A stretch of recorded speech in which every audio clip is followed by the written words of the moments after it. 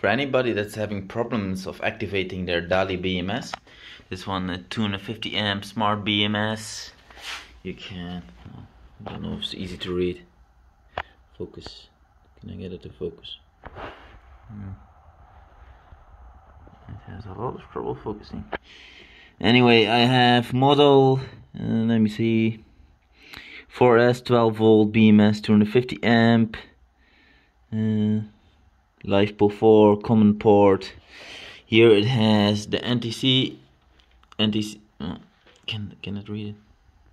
NTC connection, light board connection, and this is the UART connection.